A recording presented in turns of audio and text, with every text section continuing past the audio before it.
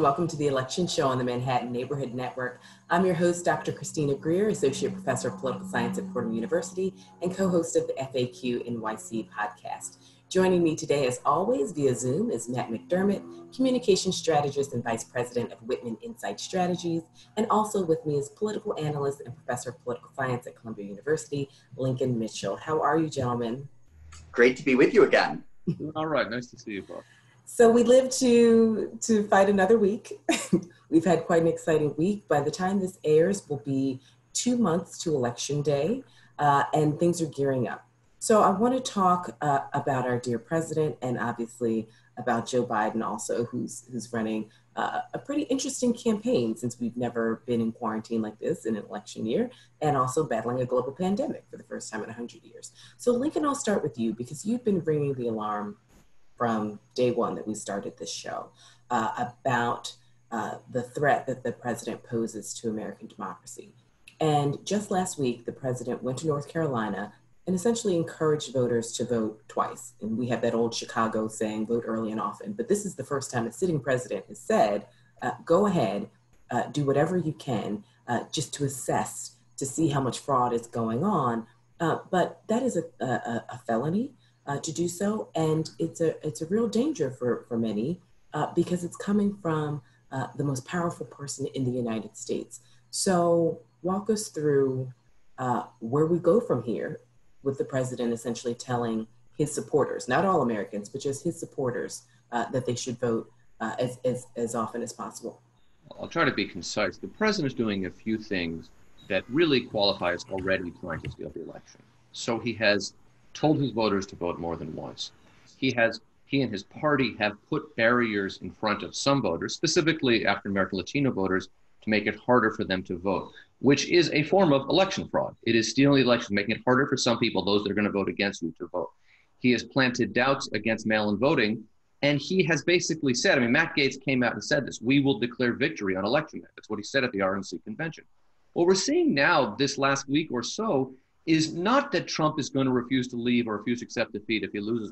I've known that for 3 years now. What we're seeing is how that will shake out, what that will look like kind of in the hour by hour. And a key issue here is that the election day itself votes may be more heavily Trump than the rest of the votes.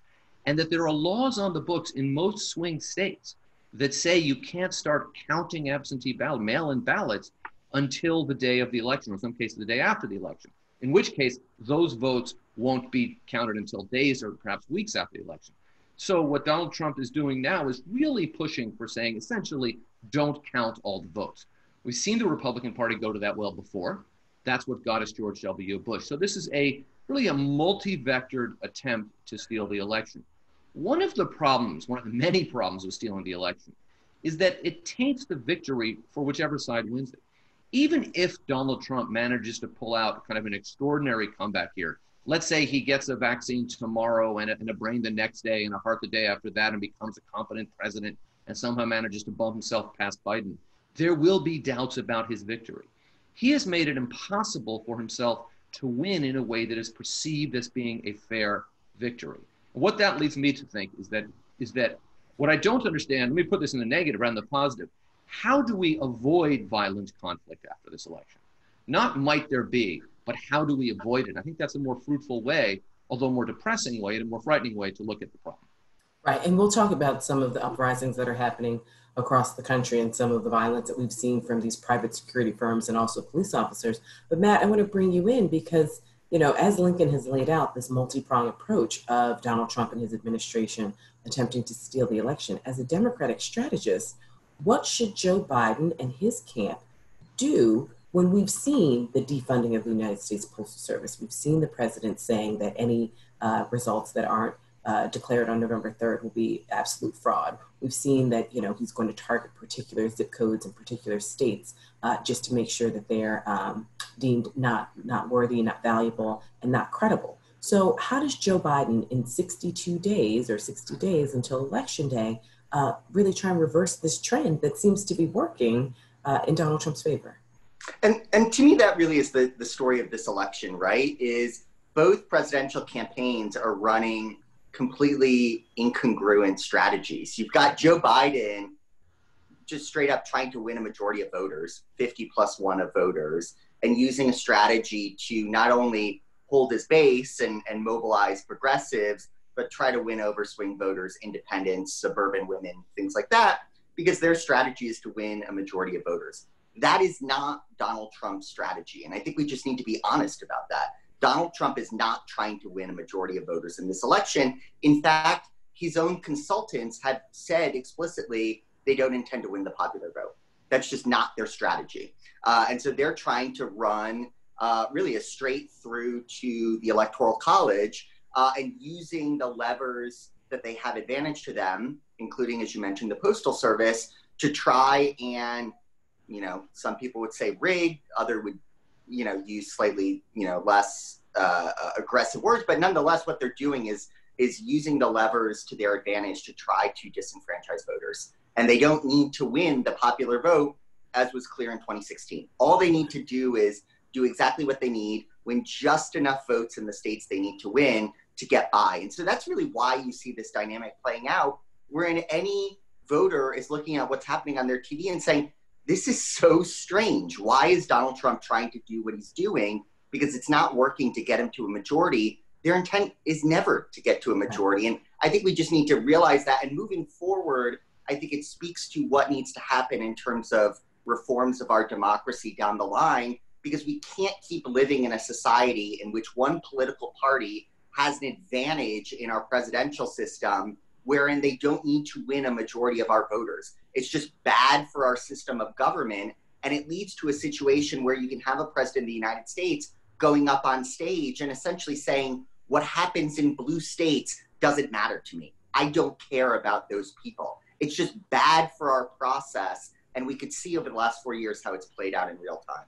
Right. And, as someone who teaches American politics, when people want to throw out the Electoral College, I've always actually been the one that says, well, wait a second, because the two examples we have in modern history are 2000 with Bush v. Gore. And for me, that was a little bit of an asterisk because his brother was in charge of the state. And, we saw the winner of the popular vote becomes the president, not the winner of the popular vote is not elected and the winner of the Electoral College is. And so that to me was an instance where I thought, well, there's a problem with our system, but I'm not willing to get rid of it just yet because this is sort of one example. And we also have some interesting variables going on with the Bush family.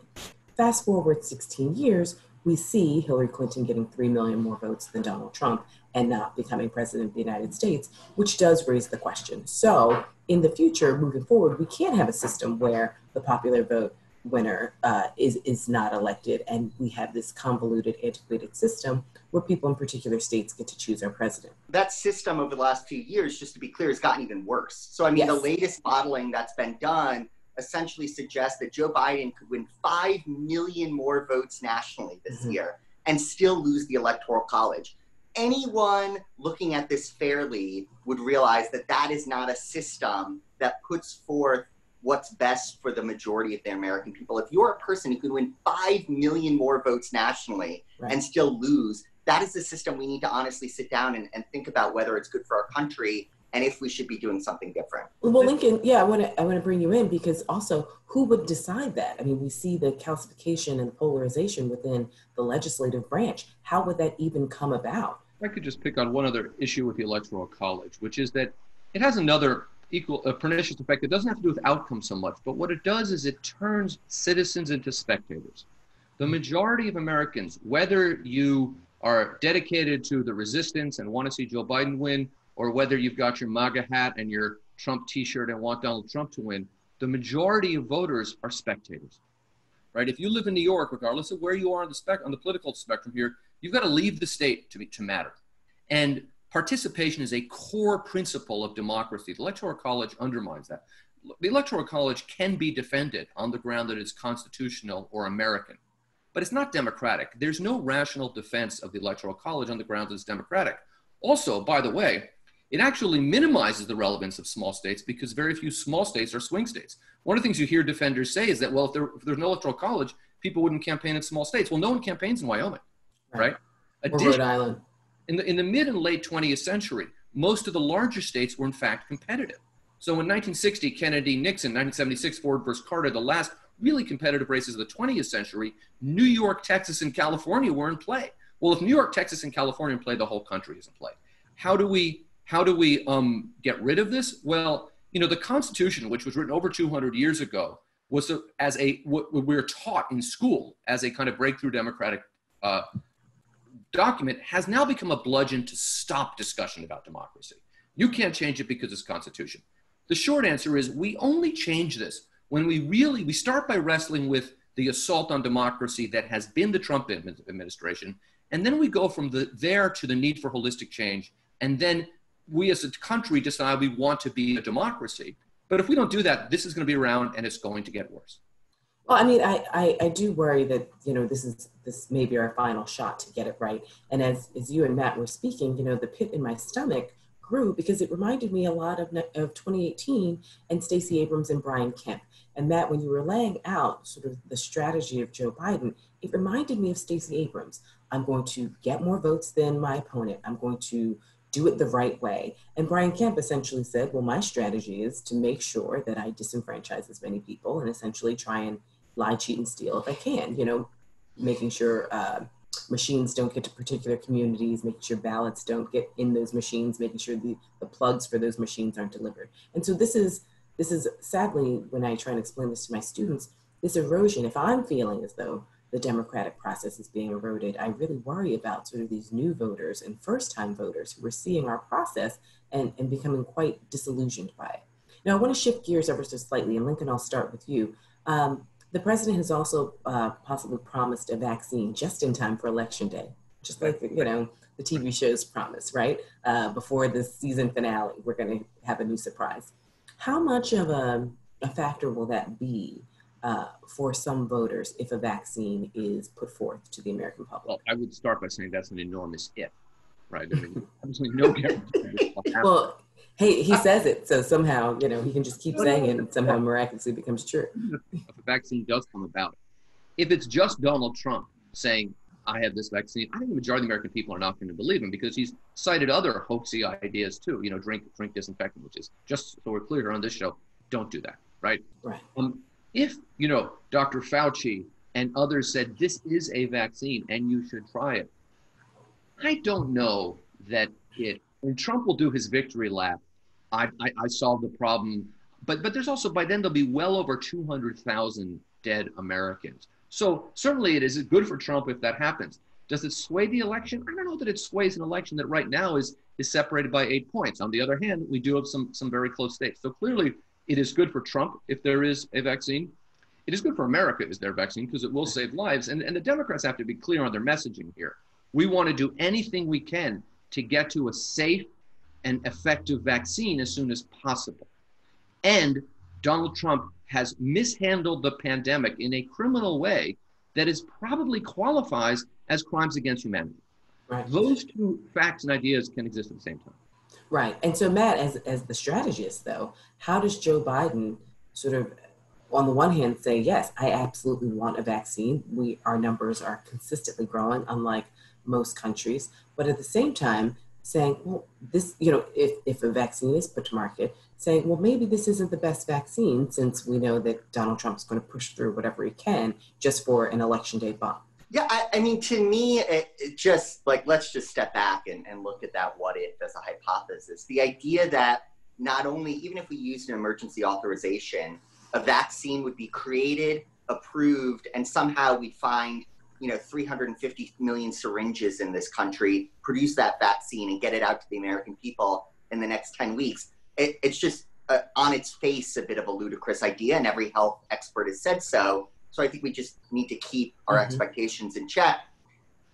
In terms of sort of the political ramifications, the story to me of this election is honestly pretty simple. It's that the American people don't trust Donald Trump on anything, right? On any political issue. You look at the public health crisis. You look at even the issues of systemic racism and recent police brutality and issues therein. And you look at the polling on it, voters trust Joe Biden over Donald Trump on every single one of these issues. And so I think that the trouble the Trump campaign is having, which is why they're sort of, veering left and right on all of these issues on any given day is they don't have a winning strategy here. There is no single issue that the American people believe that Donald Trump is more effective than Joe Biden, and they trust Donald Trump to manage that issue effectively. And so you see this campaign wherein, one day Donald Trump is in Kenosha saying Joe Biden wants to burn down America. The next day going back to Washington and saying that he's rolling out this new vaccine. The next day trumpeting the economic numbers, even though tens of millions of Americans are either out of work or underemployed right now, given the crisis that we face. And so it's just this veering from one issue to another because they haven't landed on a strategy that actually works. On the flip side, I think one of the both challenges for Joe Biden, but something that I think they're cognizant of is the need to stay the course. Is given the fact that you have an incumbent president who's veering from left to right, and the single biggest concern among voters is just an unhinged president that they have today, that he can't just sit down and focus on what is the biggest public health crisis that we face right now. I think the Biden campaign, for better or worse, is speaking and communicating about stability. The need for a president to actually just sit down, handle these issues, come up with a plan, and stick to that plan. To Lincoln's point, what we've seen over the last 7 months is a president that can't do that. 7 months into this crisis, 200,000 Americans dead, millions of Americans out of work, and we still have no plan from this White House in terms of how to get this country back on track. That is the single biggest issue in this election, and I think we'll continue to see that hamper Donald Trump moving forward, in part because he hasn't been able to do it to date. Right, but so Matt, what you've laid out so clearly, you and Lincoln, makes sense to many rational voters. I'm a behavioralist, but they're sort of two wings of political science. Unfortunately, there are a lot of irrational voters. There are a lot of irrational voters, but here's the thing. If both of you were saying most Americans think that this president is erratic, most Americans, or many Americans who are being polled, which I have thoughts about polling, but so many Americans are saying he's erratic. He's not handling the crisis. He hasn't handled the economic crisis. We're going into a recession, if not a depression. We are one of the laughingstock countries of the world. We can't go anywhere. There are only 7 countries now that'll take us. All of these things, economic indicators, health indicators, this man has literally no empathy, no moral compass. The list can go on and on. So why is it that there's a real concern that this man, meaning Donald Trump, could not just win the Electoral College, but get another 4 years? Well, Lincoln, I'll start with you. Well, Donald Trump has offered a cohesive vision and platform to a substantial, numerically speaking, minority of American voters, but a big minority that resonates very deeply. Right? So it is around a core set of issues at the core of which is racism and white supremacy. Right? Your white skin means you have a higher level of citizenship than everybody else. It is an extremely powerful message and has been since the founding of this country. So Trump benefits from that, right? So that means that you're never going to get below about 40-45%. There is additionally a partisan loyalty here that is, to me, kind of appalling. But we've kind of fetishized, not we on the show, but we, the kind of punditry community, have fetishized the white working class. But it is affluent whites who've also been voting for Trump quietly, consistently, numbers because they like the tax cuts. And they're okay with the racism, or they like the racism. The one area where Trump's numbers are okay is this narrative of, I was doing great on the economy, and then the pandemic came, but only I can rebuild it. If you were doing well beforehand, and if you don't mind the racism and all of that, that is still a potent message. The other issue is that they have worked very hard systemically to make sure this is not a free and fair election. This goes back to 2013, right, in the Supreme Court, right? At that moment, right, when the Supreme Court made the decision and essentially gutted the Voting Rights Act, it was clear we were not, the era of free and fair elections and democracy at the presidential level that began in 1968 was ending. And I always remind people that we went to the polls for the first time in 2016 without the full protection of the Voting Rights Act, 1965. Right, exactly, since 64. So we've had this window between 68 and 2012 where we had essentially what looked like a democracy. Now we don't. Could Donald Trump win a free, fair, and democratic election where everyone's vote mattered equally? I don't even think Donald Trump thinks he could do that. Right. Matt, why is it? I mean, we know racism is strong. We know that Donald Trump plays into this idea that white citizenship mean something more than others. We know that it's not just the coal miners who are voting for Donald Trump. It's wealthy whites. We've seen yachters for Trump over the past The few weekends. voters. The voters, like the voters, are going to be the voters, right? We've seen white women consistently vote for the Republican candidate, even though polling suggests that they might take a break, but I don't buy it. So why is it that he has this stronghold that seems like it's actually more than 40 or 45%? We have a large minority in this country who's willing to overlook racism, overlook misogyny, overlook xenophobia, overlook Islamophobia, overlook anti-gay rhetoric for, whatever you want to call it, economic issues, I believe is the kosher way of saying it these days. And that's what Donald Trump did in 2016, was saying, I am a businessman, and ignore all of these other aspects of who I am. I can bring home the bacon, and I can cut your taxes, and I can get you back to work. And it worked for him.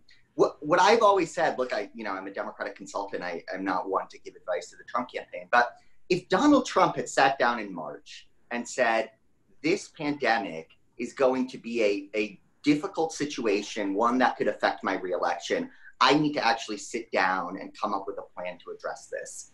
And he came up with a plan, he implemented a plan. Had he just done that, he would be sailing to reelection today. There is no doubt in my mind that if the Trump administration effectively handled this pandemic and the economic ramifications of it, Donald Trump would be winning re-election in a few months. The problem is, like every other issue that has faced him in his entire life, he has not handled it. He is, in part because he's not a businessman, right? He's a fraud. And so he's handled every issue that's faced him as a president as the fraud that he is. And the difficulty for him among voters right now is those who can accept all of those other things about Donald Trump are saying, you know what, I'm okay with sort of his, racism on Twitter, but I just got fired because I don't have a job anymore. My mother just passed away because of coronavirus. You saw in the Democratic convention, the daughter of the father who passed away because of coronavirus because she trusted Donald Trump. Those are real American stories, people who have been able to overlook all the other elements of Donald Trump so long as the economy is strong and we're not facing a massive public health crisis. Had he just resolved those issues, he'd be winning re-election right now. The reality, though, is that he can't because he's a failed president. Right. Well, it's interesting, though, because as you said, he put the economy before the public health of the nation. But, people don't run on the economy per se. I mean, we need actually a leader who understood what this virus could do. And now the economy is sinking because of his failures as a leader, which is so frightening. Now, here's something that's been catching a lot of attention. The growing number of Republicans who are coming out to support Joe Biden, largely because of what, Matt, you just said, the president's failure to handle the coronavirus and also our tanking economy, and also the fact that the racism, the xenophobia, the anti-gay rhetoric, the anti-Semitism, which is very specific and unique for this particular president, it has just finally gotten to be too much for them. In addition to that, we have this younger generation, Gen Zers, who are hardcore Trumpites, who love the president, they love his rhetoric, they like this bombastic style. So we're seeing this sort of crossing of the two bases or potential bases. Lincoln, what are your thoughts on the Republicans for Biden and the young people for Trump? Well, the Republicans for Biden is interesting for two reasons. One, these are not the usual suspects, the old liberal Republican from the 1960s who's still around and always supports the Democrat. These are influential, important Republicans. I mean, John Kasich and Susan Molinari are hardly liberals. The people behind the Lincoln Project have been behind some of the nastiest right-wing campaigns of the last generation. So, and they're coming out very explicitly, not I don't like Trump, but vote for Biden. So I think that is powerful. That is important because Joe Biden's campaign, and we've talked about this before, is a small d Democratic campaign in that he's trying to restore democracy. And to do that, you need a broad coalition, not an ideological one. As far as the Gen Z, let's be clear about a couple things. Joe Biden will win the Gen Z vote big, right? What we're talking about is a minority within Generation Z. I think goes without saying, overwhelmingly white, who are responding to Trump. But, I have two Gen Z kids who are not voting for Trump.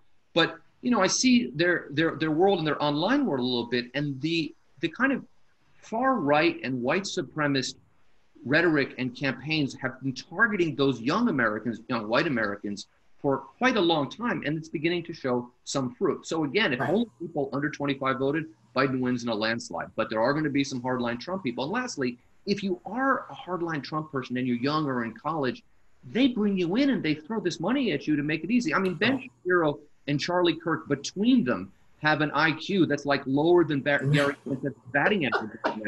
And they're both rich and famous because they're willing to say these stupid, nonsensical, offensive right-wing things. Right, and we've seen that with Black Trump supporters too. You get, fast-tracked to the front of the line. So in the last 2 minutes we have, Matt, what are your thoughts on some of the Republicans for Biden and the possible young people for Trump? And we saw them in Charlottesville, and we keep seeing them, obviously, in Kenosha and Portland and in cities all across the country. Yeah, for me, the only sort of interesting demographic tension in this election right now is Biden's support among Latino voters. And that's one of the stranger things in this election cycle, in that Biden's basically doing better among every vote cohort in this country. The only exception is Latino voters, where he's actually underperforming Hillary Clinton by quite a bit. There's reasons for that. I think the Biden campaign you've seen this week especially is really ramping up their strategy among Latino voters. He's been on TV, Telemundo and others this week. He's hired a huge Latino team to handle sort of his communication with that community, particularly in Florida and Arizona. That is one area that I think the Biden campaign is in a bit of trouble right now and needs to focus on, in part because Donald Trump has, for better or worse, been able to make inroads with that community, given some of his rhetoric among other communities that aren't the Hispanic and Latino community. And I think the Biden team does need to work on that heading into November. Otherwise, I mean, it's clear based on, sort of any numbers you look at, Biden is basically doing better than Hillary Clinton everywhere except that community of voters. Well, I can't wait to pick up that train of thought next time we come, because I think that there's some interesting things about immigration and economics that could explain some of the work that Biden needs to do with the Latino community. Well, thank you so much, gentlemen. That's all the time we have, and thank you so much for being with me here today. I'm Dr. Christina Greer. You've been watching The Election Show on MNN. Take good care.